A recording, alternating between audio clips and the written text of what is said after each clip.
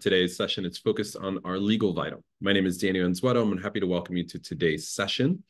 If this is your first time attending one of our workshops, let me provide some context on StartOut. StartOut accelerates the growth of the LGBTQ community to drive our economic empowerment, building a world where every LGBTQ plus entrepreneur has equal access to lead, succeed, and shape the workforce of the future.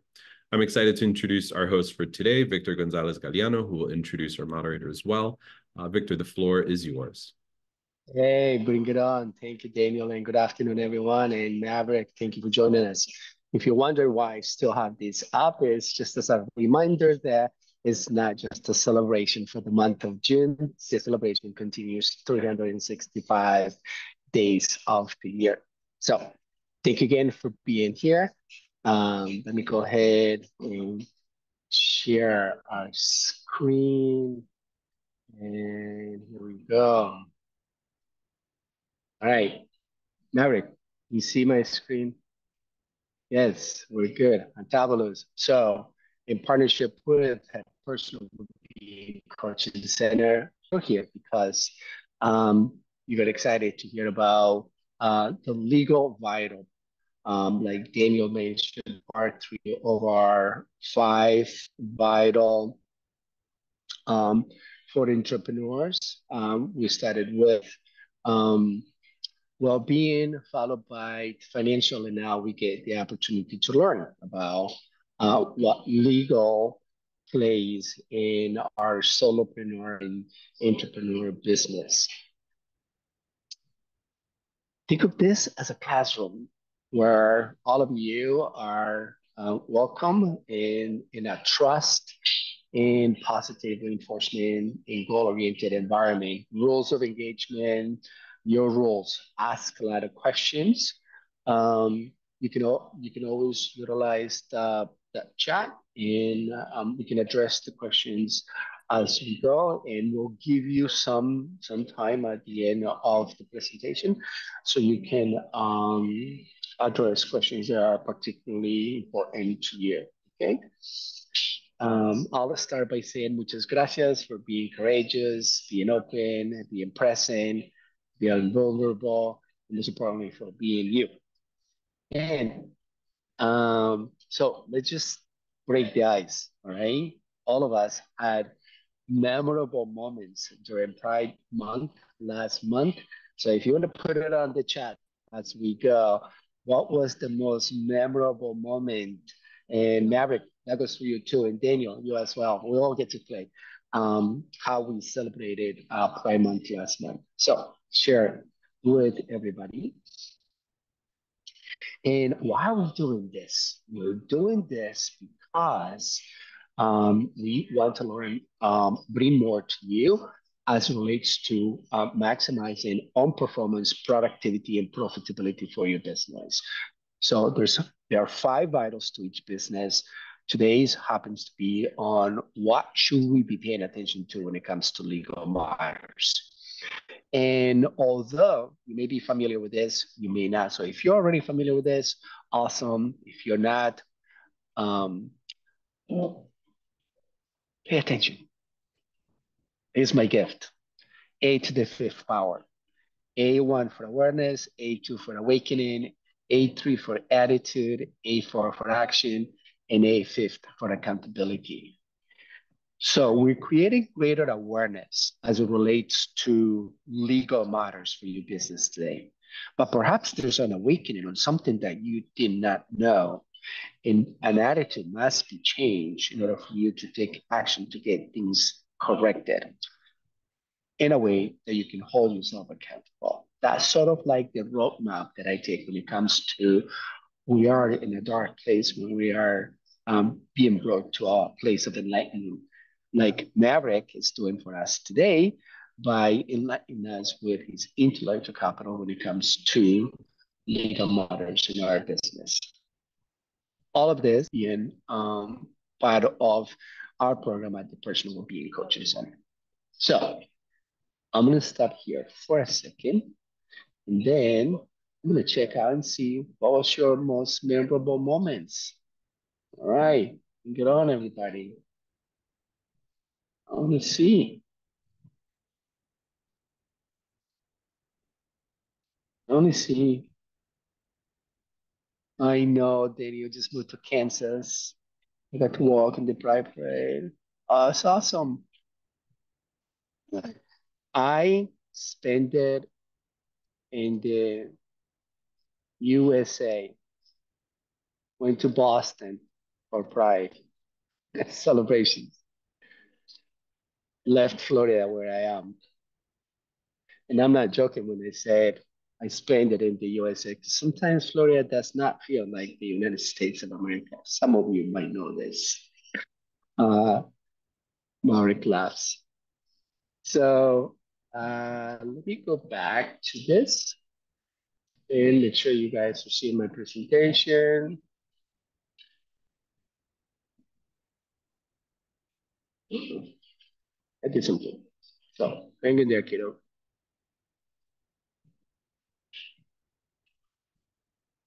I'm going back to this. Technology is great when it works and when we know how to use it.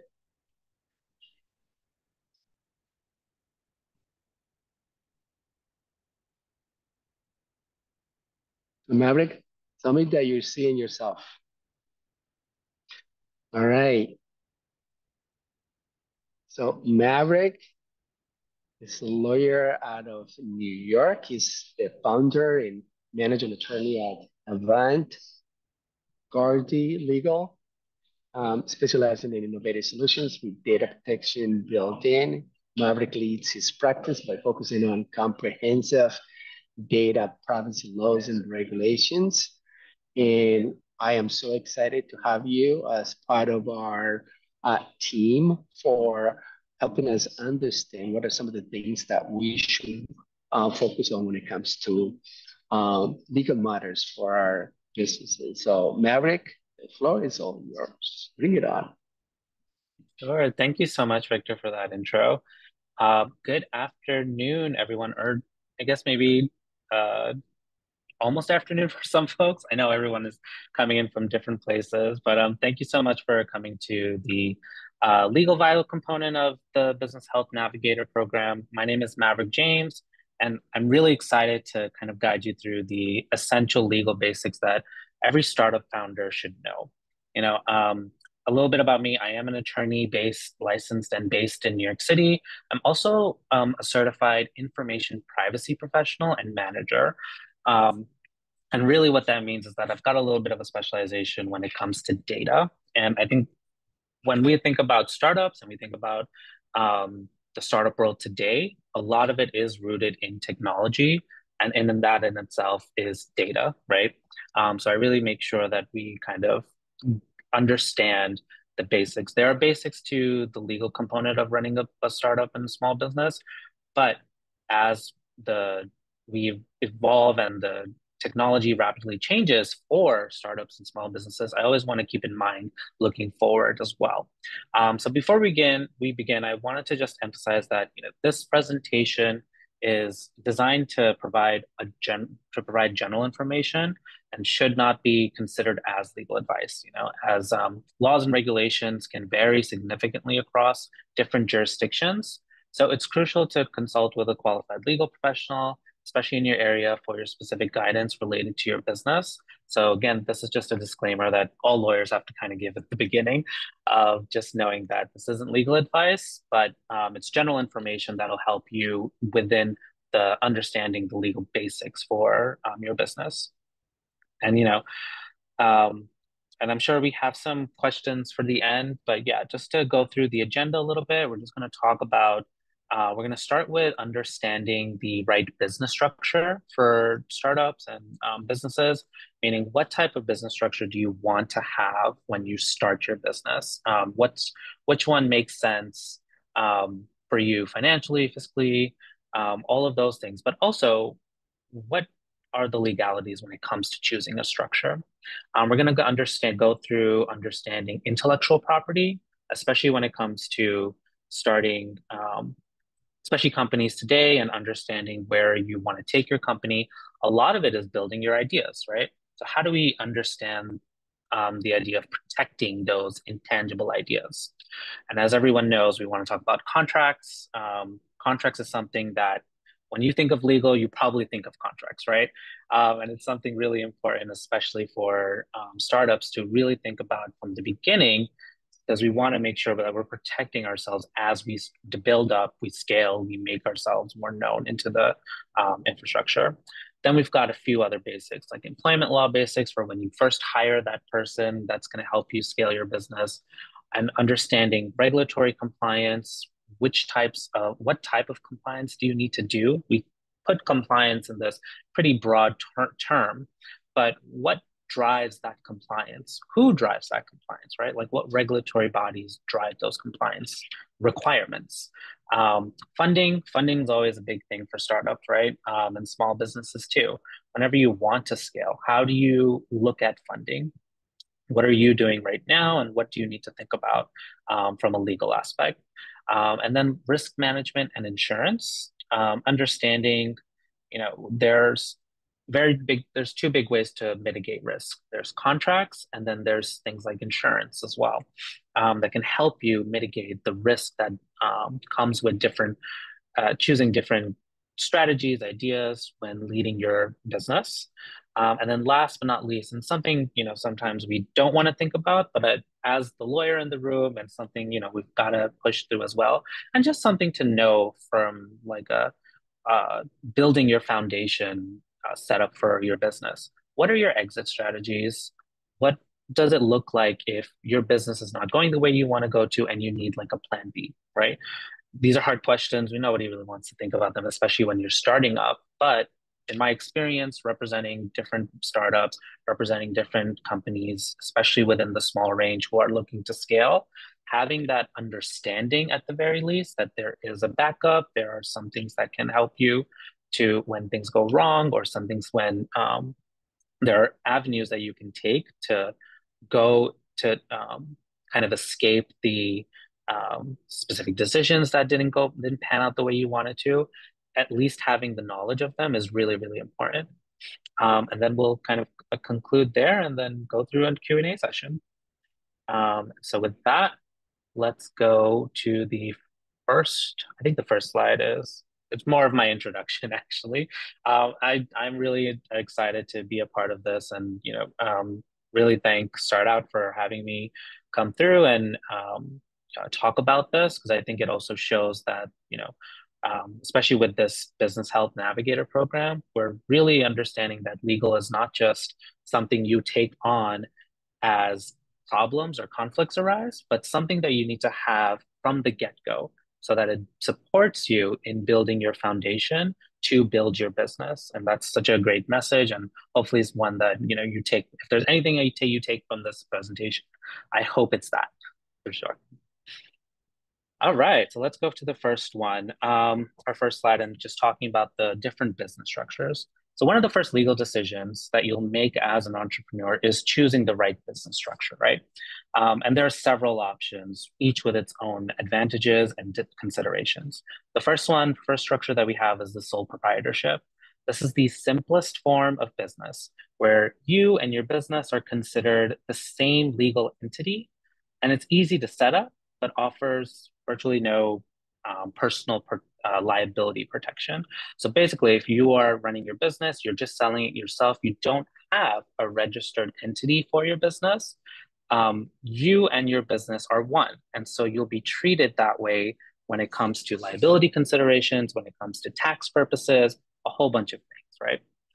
And that's something that some people are comfortable with and might make sense for your specific business venture. But for the majority part, a lot of folks decide to create a separate entity for their businesses. The next one is kind of one step up from the sole proprietorship, and it's a partnership.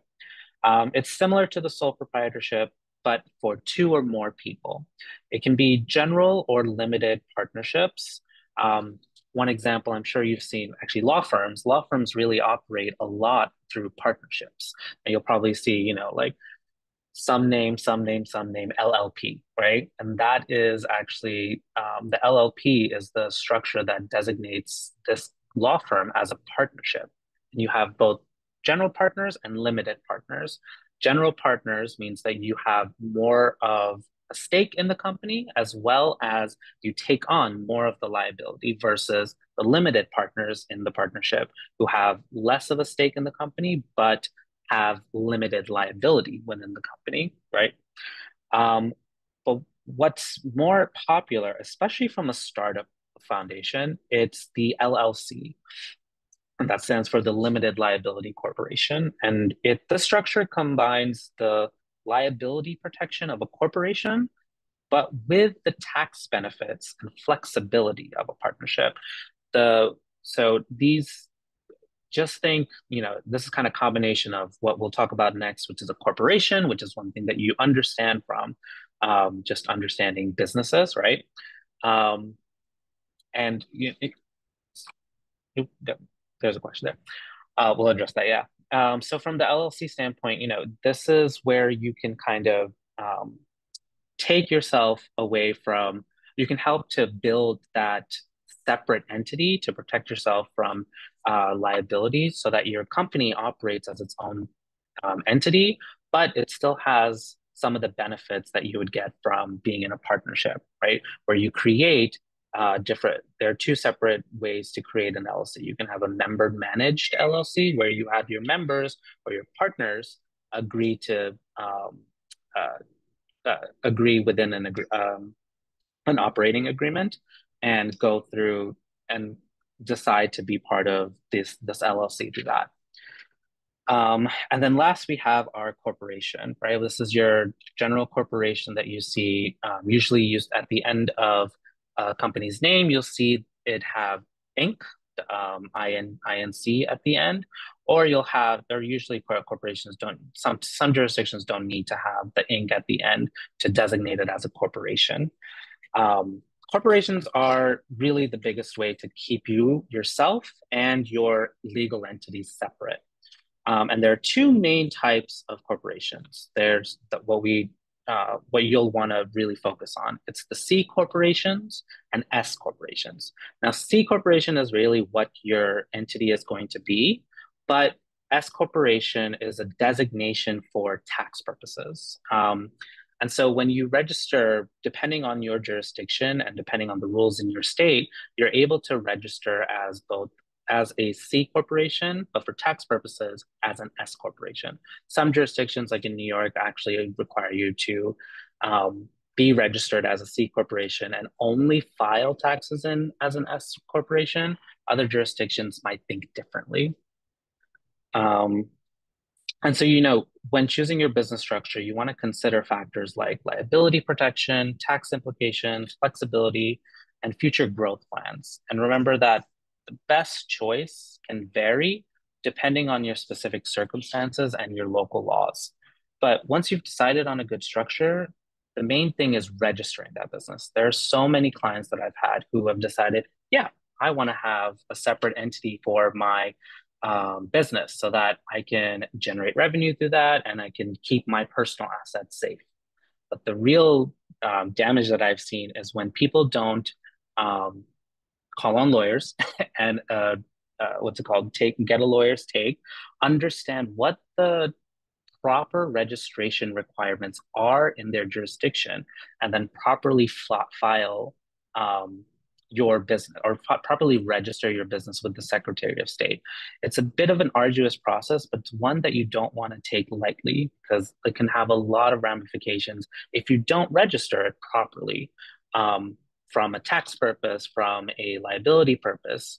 And so that's why we start with choosing the right business structure, but understanding how to properly file them.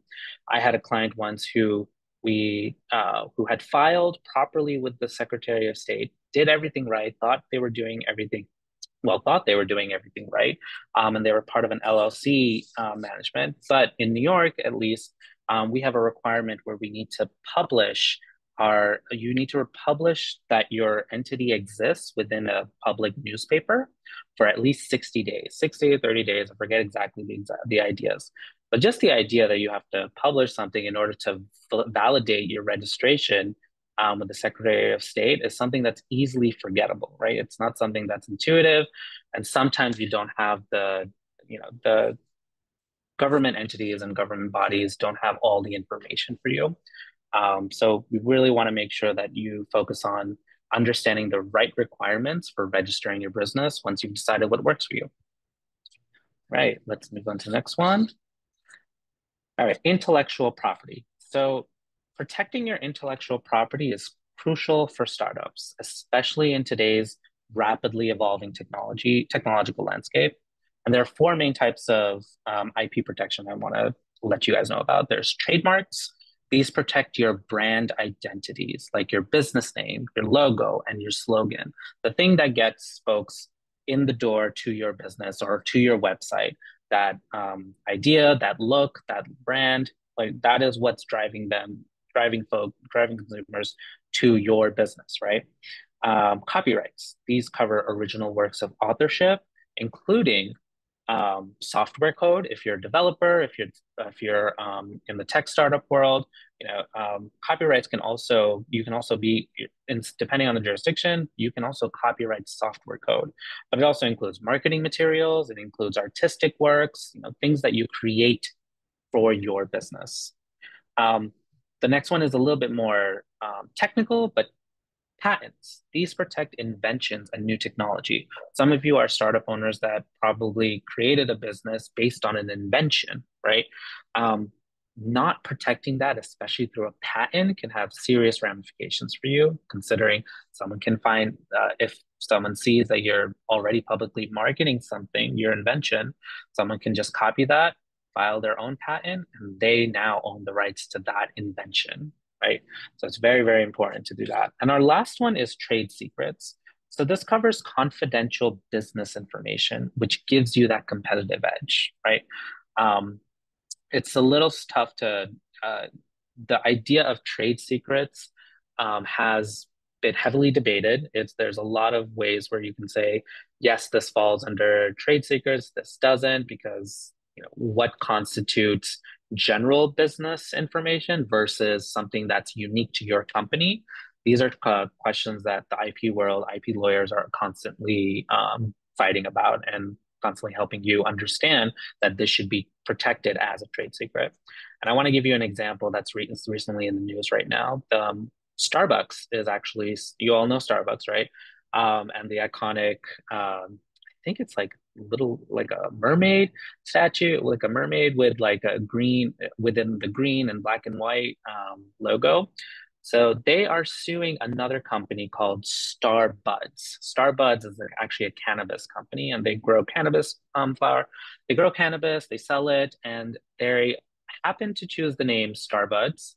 They happen to choose a logo that looks eerily similar to the Starbucks logo, with the same, mermaid-like figure, green, black, white figure with the circle and everything.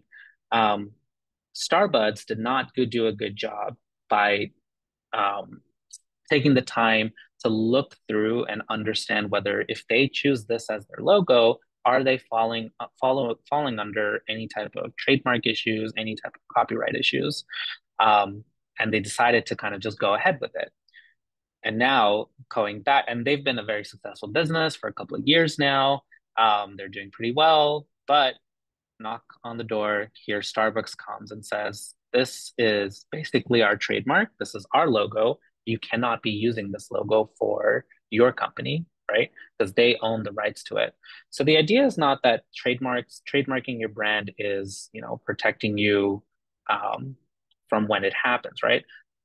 Starbuds is falling under, is in a lot of heat right now, not because they made a mistake and they decided to copy Starbucks, but because the ramifications of their business model is now at issue. Because if they cannot use their Starbucks logo, which is something that their entire brand is based on, what their consumers know, they're going to lose a lot of their business.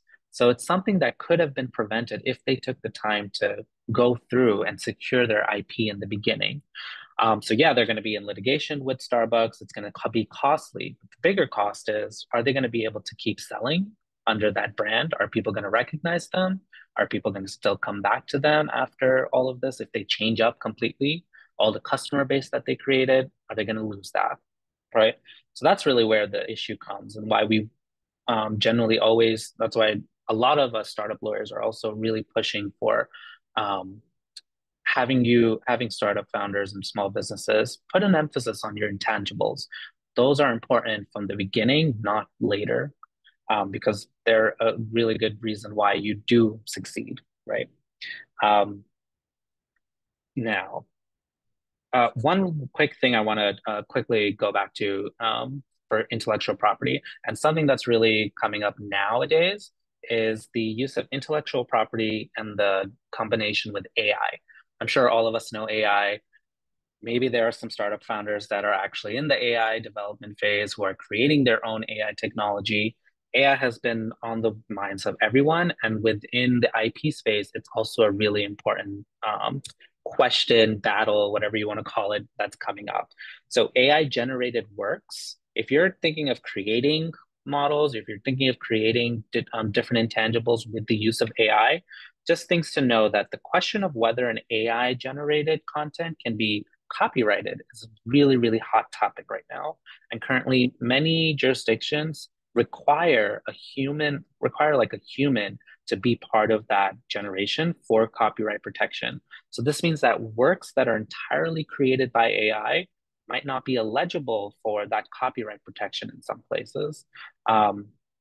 And it's still something that's being heavily debated now, like right in front of our eyes. I wanted to throw out something there because I know people are using AI themselves. They're using AI tools, ChatGPT. When it comes to your intangibles, keep an eye out for and reach out to an attorney as well to talk about whether your intangibles that are created with AI, do those count as something that you can secure, right? Especially if your business model is heavily dependent on them. All right, now we can move to the next one. Slide. All right, so the backbone of basically your legal foundation is going to be the contracts. It's going to be the agreements. As an attorney, I can say, yes, I love contracts and I love agreements, but it's something that we want to make sure you all understand as well as you start up your businesses. Key contracts for startups can include, a founder's agreement. It outlines the relationships and responsibilities among co-founders, especially if you have a co-founder.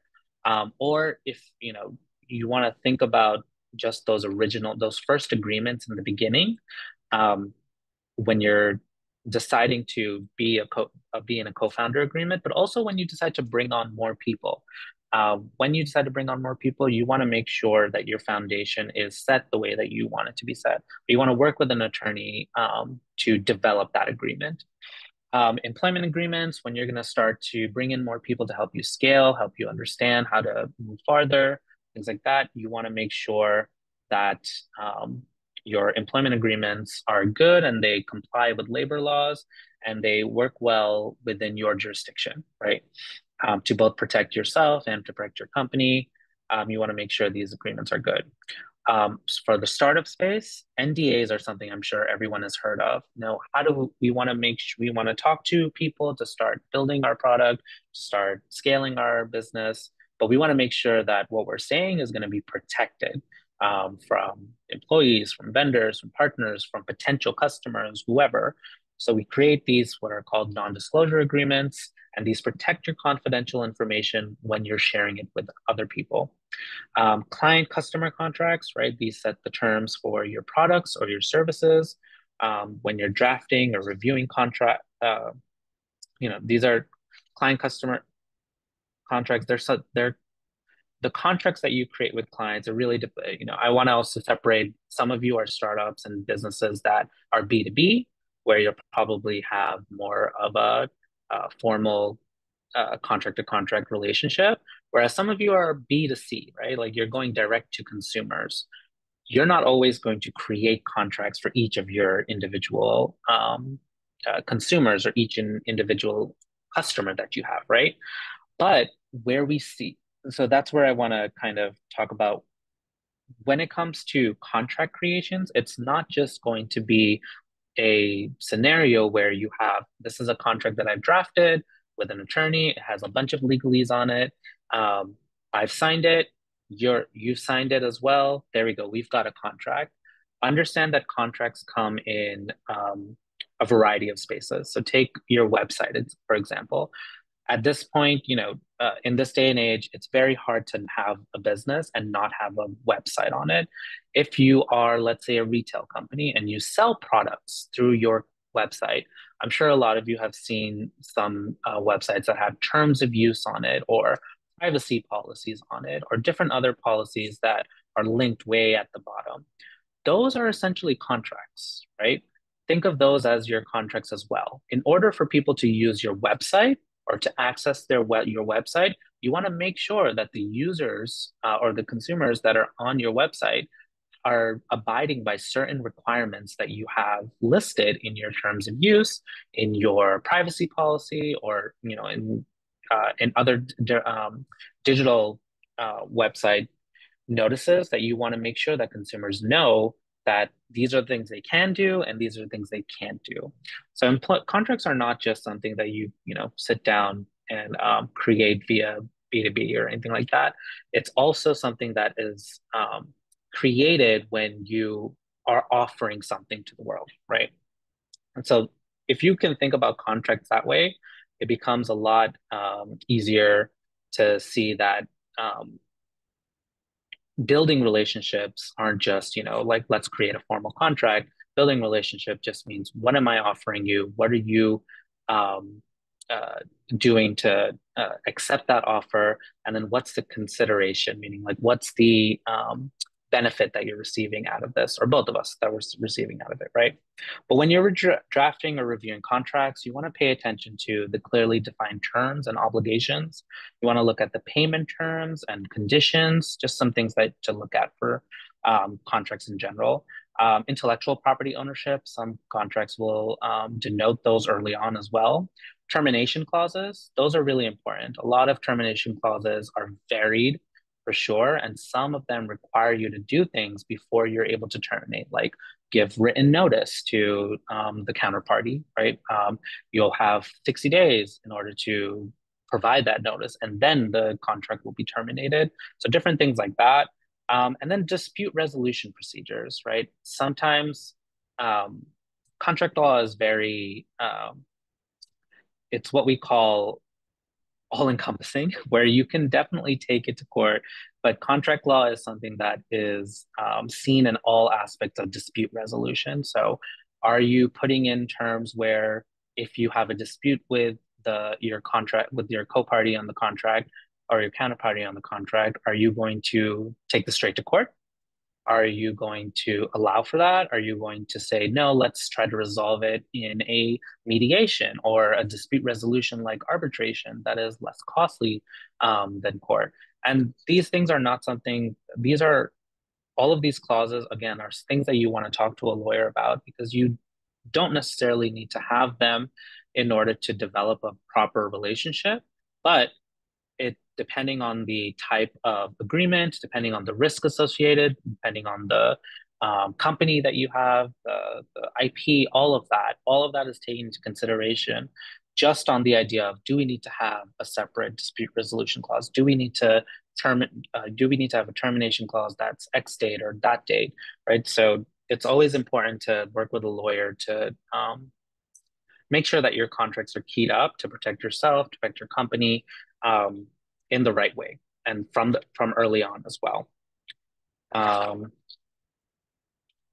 then I guess the other thing is just real quick for contracts, as I'm also a lawyer here, right? So I understand that the tendency for lawyers to go through or to see contracts is to go through and put in a lot of legalese, right? Like they put in a lot of words like hereunder and therefore to and heretofore.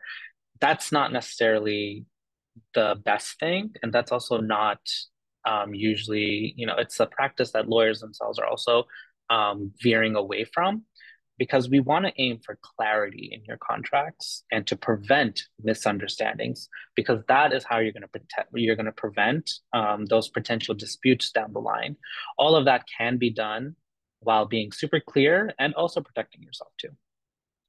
So just something to keep in mind as well. All right, let's move on to the next slide. Thank you. So the next thing I wanted to go through are the employment law basics. And why do we talk about employment law this early on in the game? Maybe you're a founder and you're just working on yourself, and that's totally, you might think, well, I don't need to know about employment law, right? I'm the company owner. I can't hire myself. It's not really relevant to me.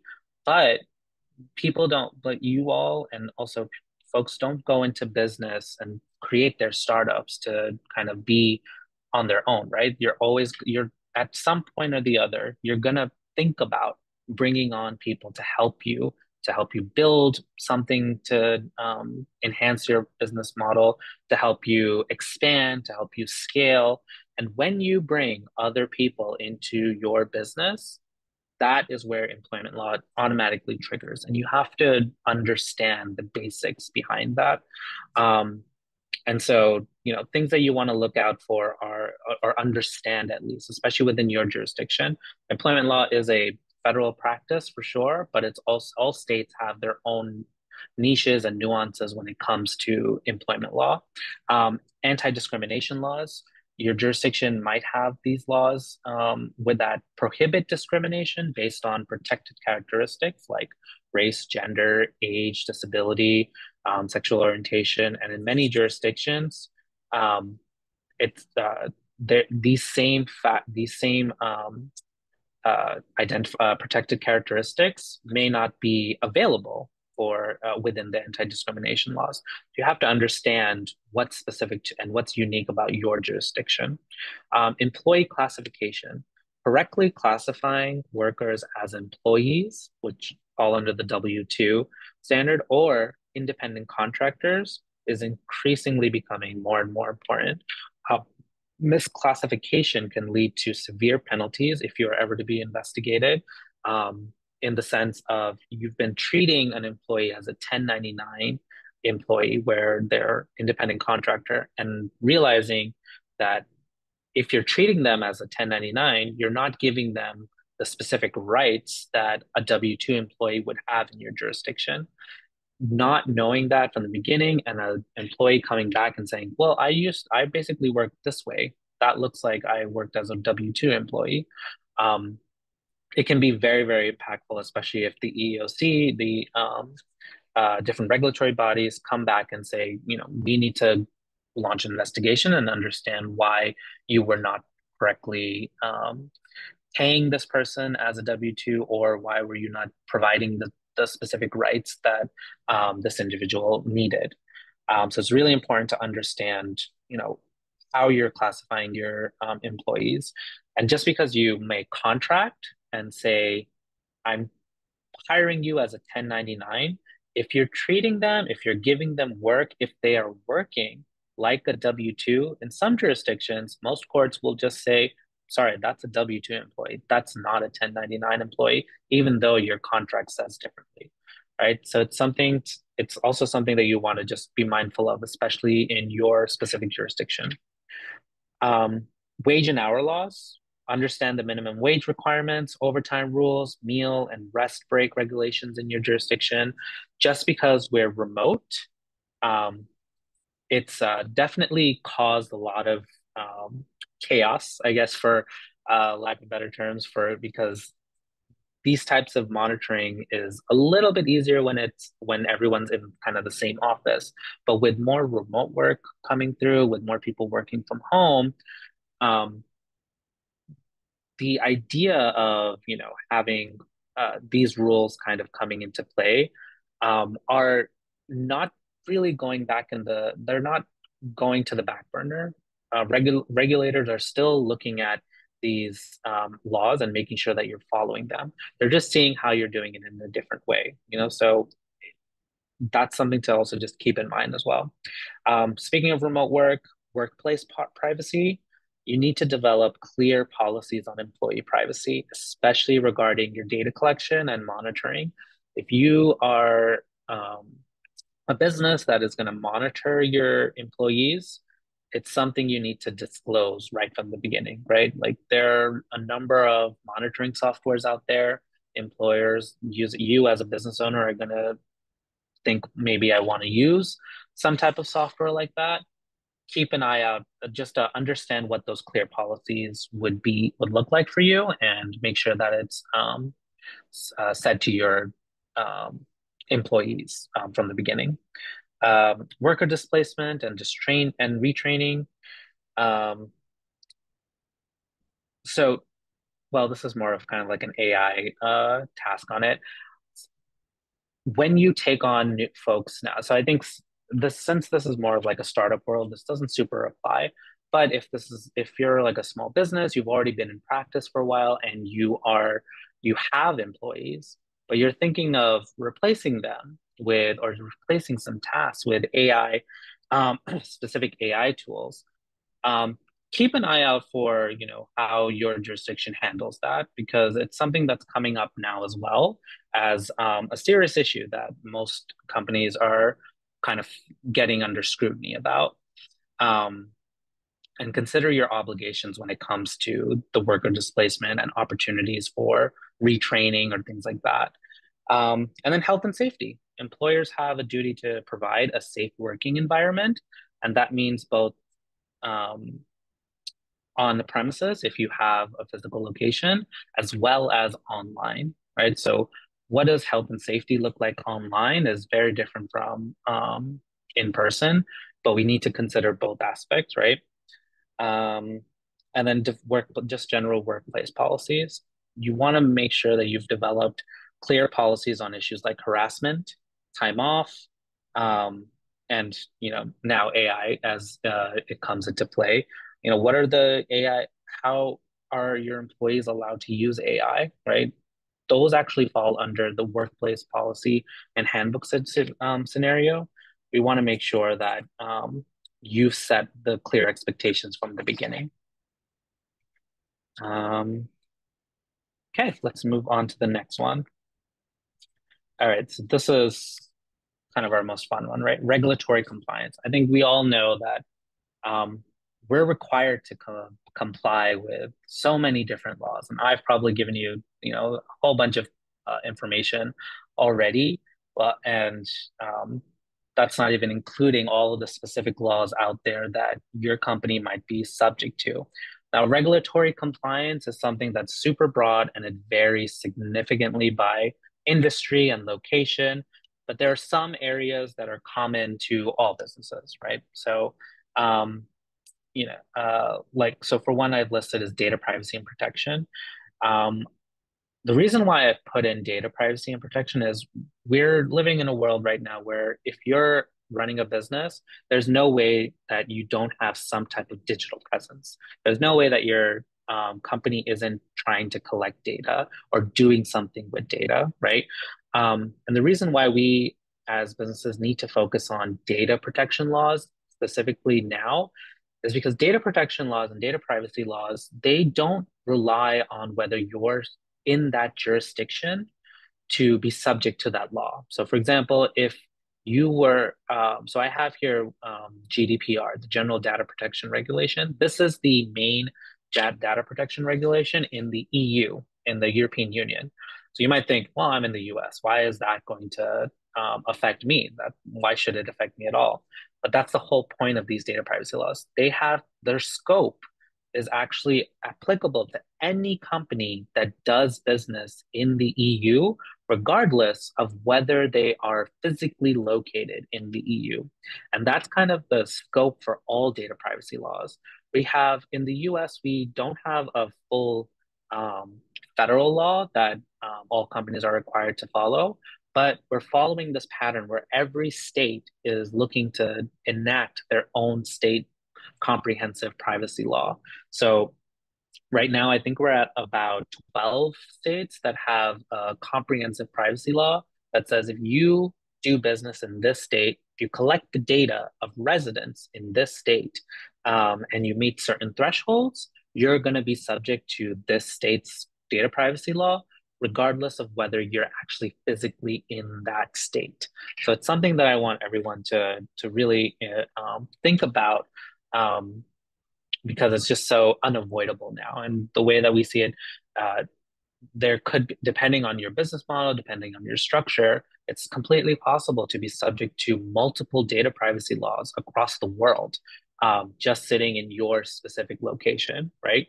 And it all depends on your type of business and technology that you use and the rapidly evolving technology that you're most likely going to use as well. Other regulatory compliance, tax compliance, and reporting. This includes registering for your tax IDs properly, filing returns properly, paying various business taxes. You definitely don't want to pay attention to those. Um, we've got industry specific regulations, and that really depends on your field, but you may need to comply with regulations from bodies like the FDA if you're in, doing drugs, if you're in the drug development industry, the FCC or the SEC if you're in finance, the HHS if you're in healthcare. Um, and the reason why I bring up these industry specific regulations is that we're living in a very interesting time legally. um, if you all didn't know, the Supreme Court recently just overturned a 40-year precedent called the Chevron defense. And basically, the Chevron defense and the Chevron case basically says that if a law enacts a regulatory body that is responsible for the rulemaking, for giving you guidance on what you're supposed to do based on your industry. So for HIPAA, it's HHS. For the GLBA, which is the a financial law, it's SEC and FINRA. These and regulatory bodies are going to come to you and tell you this is what you have to do to comply with these laws, and we follow those. The Supreme Court just recently overturned that defense that said the regulatory bodies are actually not the last say in terms of guidance. Now the courts are. And I think, if you have seen that law, if you've already seen that news and you've seen like, oh no, like, what does that mean? Do I not have to comply with these laws? Do I not? That's not the case. You still have to comply with these laws. But the questions on what counts as compliance, you'll start to see that they'll start to get fought over very differently. It won't be with the SEC coming knocking at the door. It might be a lawsuit instead. And it's just something to keep in mind. It's something it's literally happened like 2 days ago. So we're all kind of in disarray with this recent thing, but don't let that deter you, that keep you from understanding what you need to do for compliance with the law that was enacted. You still have those requirements. Business licenses and permits, these vary by location and but often include like general business licenses, professional licenses, health and safety permits. You want to make sure that you comply with exactly what you need to do. Okay, and our next one, funding and securities laws. When it comes to funding your startup, there are several options, each with its own legal implications. Bootstrapping is one thing we call, using personal funds or revenue to grow. This has the least legal complexity, but it can also limit growth because you're just kind of using your own savings or anything like that to build up your startup. Loans, they can come from banks, online lenders, or even friends and family. Be sure to properly document any loans, properly document any contracts with those loans, because especially when, depending on even if it's not a high amount, when you're taking loans from regulated entities, from entities that exist for a while, not just your friends and family. If anything, I would say friends and family might be a little bit more complicated. You want to make sure that you're doing it from a legally sound way as well. Equity funding. Equity funding involves selling ownership stakes in your company.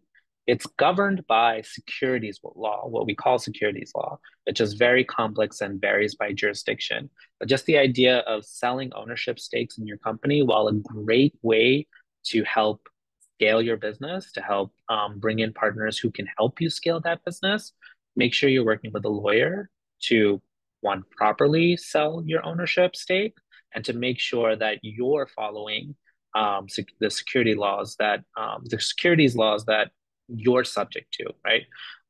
It's not just these equity finance for folks that have to Because essentially, when you bring on other owners into your business, right? They are your investors. What are your obligations when it comes to your investors? You just have to make sure that you're following everything you need to. You need to understand, and and just some things to kind of keep an eye out for and just to know about, what's the difference between private and public offerings. Be aware of investor accreditation requirements. Properly disclose risks to potential investors. I think one big thing that is really important for that's becoming a growing concern for businesses, but also for investors, is cyber breaches. And it's my little bias that I am a specialist in this field, but it's something that comes up too often, right? Now, especially if you're subject to the SEC, you're required by law to disclose any potential, any type of cybersecurity incident to your investors. That comes from requirements from the SEC, but that also could be through contract, right? Like if you've created a contract with an investor, they might add those provisions in there as well. So look through those provisions to see what you need to make sure that you disclose so that it doesn't become a problem down the line. And then comply with all applicable securities regulations.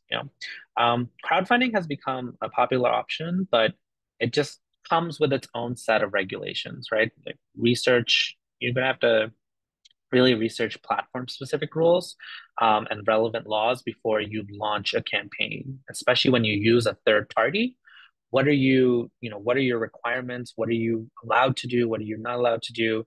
It's something to just keep in mind when you use a third party for crowdfunding. Okay, next one. All right, we have risk management and insurance. I mean, technically, the entire presentation, if you could look at that and say it's all risk management, right?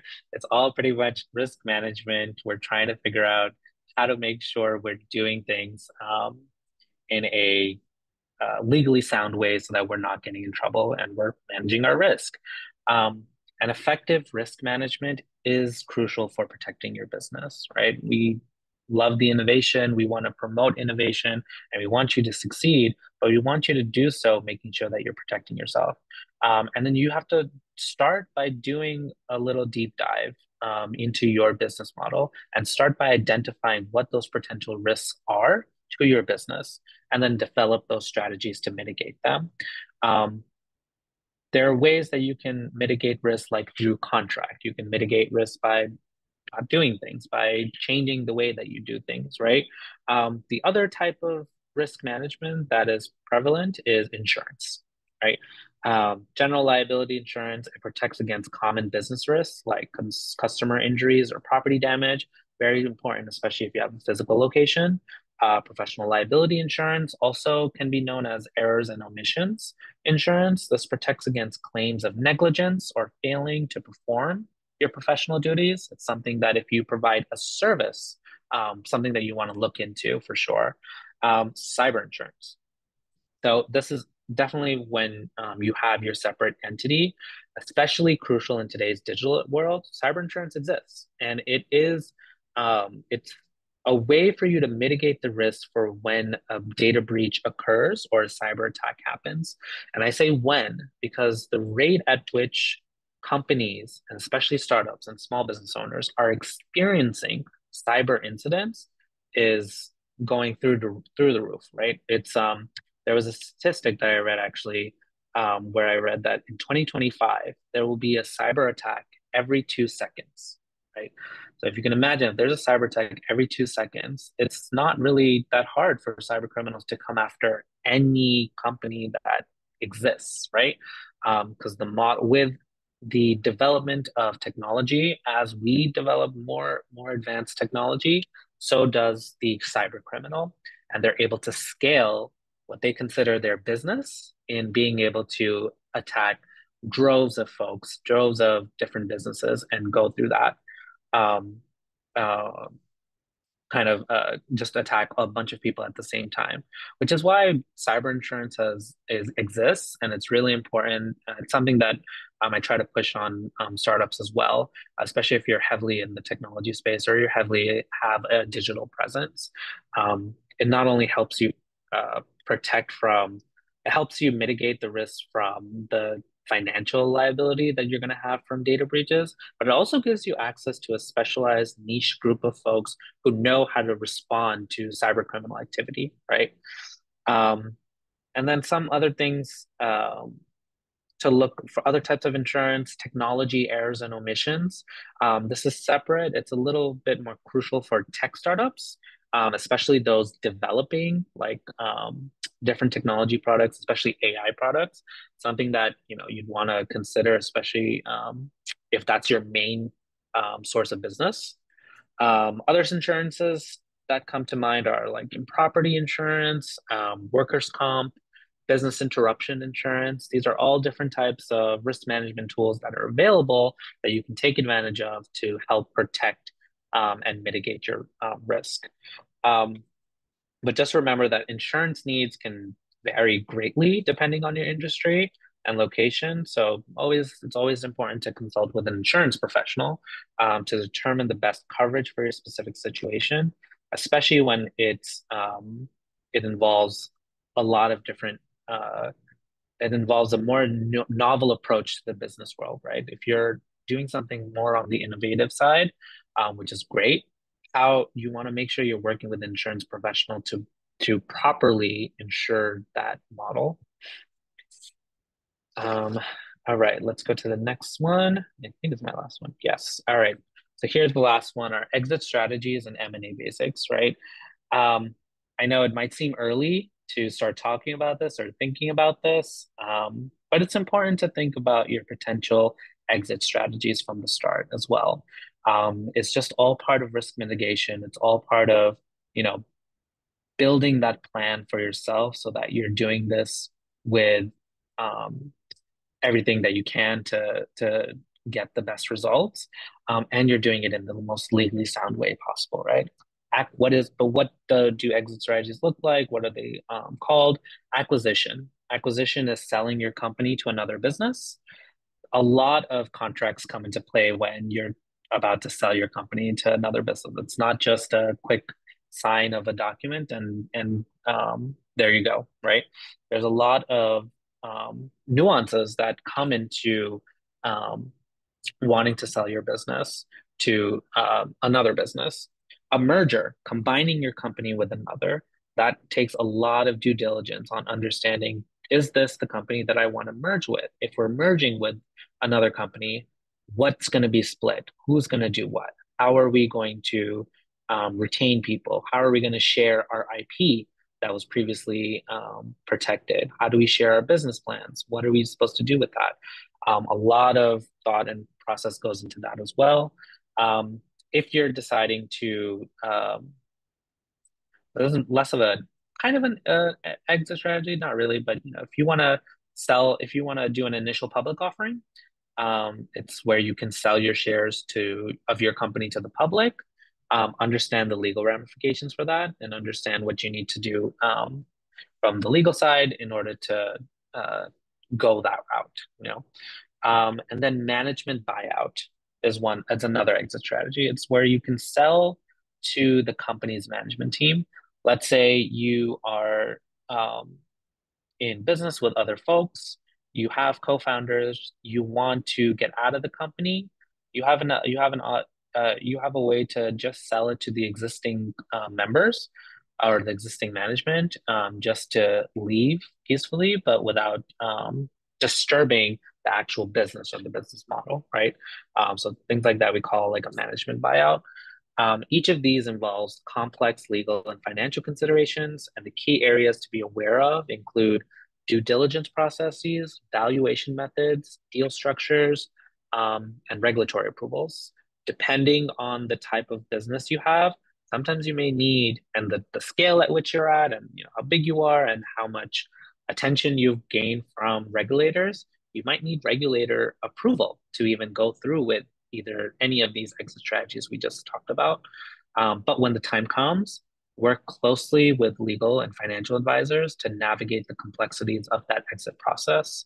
And then one thing, that I like to mention that, sounds like a downer, but it's something to know that it's an avenue that exists and something to take advantage of, and that's bankruptcy.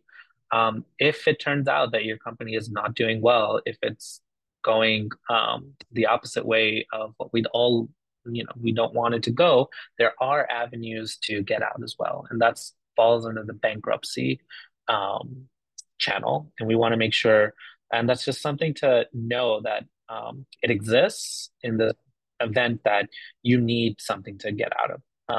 You need something to get out when your product or your business is not doing well, but you're heavily encumbered by a lot of debt. Bankruptcy is a method it's a legal method that's there and exists for you to be able to pay off your debt easily, help you to sell the company, and help you to kind of move on from that. I think that's all I have for exit strategies. I think my next slide is the conclusion. Yes, all right, right. Not to end on a downer, right? So we've covered a lot of ground today, from business formation to exit strategies. Remember, this is just an overview. Each of these topics have way many more nuances and complexities, but the key takeaways are this, right? Legal considerations touch every aspect of your business. So don't think of legal as something you need to bring on later, or think of legal as something you want to bring on, when you think, oh, now I'm big enough that I can have legal now. This is something you want to start with from the beginning. That's why there are a lot of attorneys like myself who call ourselves startup founders, because we want you to know that we work with startups, we work with small businesses on the regular, because we want you to think of us as not just your cost center or your problem solver. We're your business partner as well here. We want to help you to scale your business, and that's kind of the whole reason why legal exists, right? Or lawyers exist. Laws and regulations can vary significantly by location and industry. Stay informed and proactive about legal matters that can prevent issues down the line. So I talked about a lot of new law that's coming up, like data privacy laws. Something to just keep in mind of, because it's coming really fast, and you don't want to fall behind on that. And then just having regular legal health checks, are crucial as your business grows and evolves. So I've seen a lot of companies and clients where they start with legal from the beginning, and then they completely just disappear, thinking they don't need legal again. It's something you want to continuously compliance. It's not a done and you're done. You do it once and then you're done. It's something that you have to do continuously, especially as you scale, especially as you grow your business. Just like you want to revisit your business model all the time to make sure it's working, always bring in legal as well to make sure that it's working, plus I'm doing it properly. And I want to encourage you to use this information as a starting point for further research and discussions. And remember that investing in that proper legal guidance is an investment in the long-term success and the sustainability of your business. Okay, and that's all I have, I think. Forgot what I put on the next slide here. Okay, yeah, there we go. I think there should be. So you saying you think you had enough? I think that's a big gift for all of us who are either starting our own business or have already been in business, and need to make sure that we have the conversation with the legal counsel as to all of the things that that you mentioned. I want to make sure that if there are any particular questions from anyone in the audience, that we give them the chance. And then, of course, a reminder that this is not legal advice. It's just an information forum for all of us.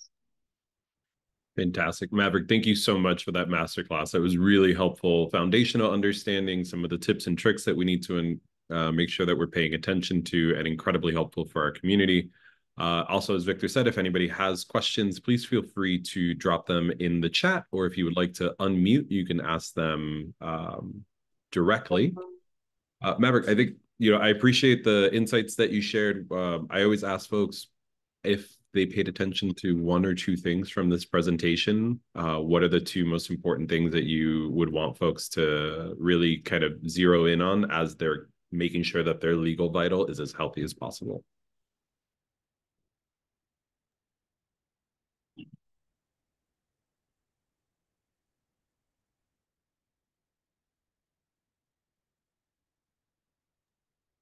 Sorry, was that a question for Yes. that you Yeah. wanted So to ask, right? you can tell us, from this session, obviously there's a lot of really important highlights and really important things that we need to dive deep into it. But maybe one or two things that you're like, this is the most critical thing. If you can only do this, as we're thinking about some of our founders that might be early stage, this might just be the ideation component of it. You're like, Yeah. please at least do these things to make sure that you are on the right track. Yeah, so definitely. So the first one is, don't think of legal as something that is out of your grasp.